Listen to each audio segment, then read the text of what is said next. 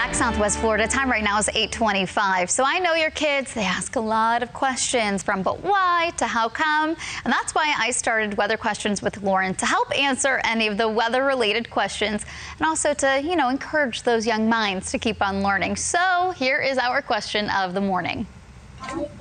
Hello, my name is Lily, and I am a second grader at Gulf Elementary School.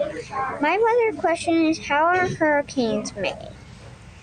Lily, that's a great question, also pretty timely since we are already keeping our eye on the tropics. So to start off, you need two main ingredients to start to form one of these tropical systems.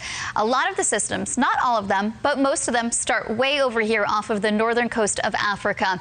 You have two very different climates here. You have a very cool and also moist atmosphere that's going to be for the southern parts of Africa.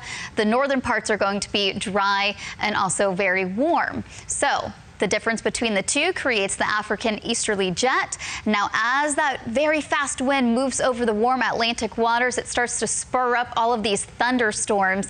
And then you have a lot of that warm air and then also that cool air rising and sinking that's going to make even bigger thunderstorms. Eventually, that becomes that tropical area of low pressure or tropical depression you just saw.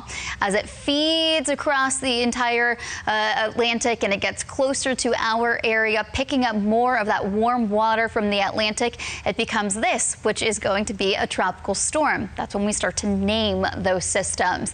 And if it continues to strengthen and become bigger and bigger, that's when we start to see a hurricane inch closer and closer to us. Depending on our weather setup, that time, areas of high pressure, low pressure, they can steer those systems like hurricanes either to the east of us, to the west of us, or straight up the middle of the state. That's where we come in to help forecast all of these systems.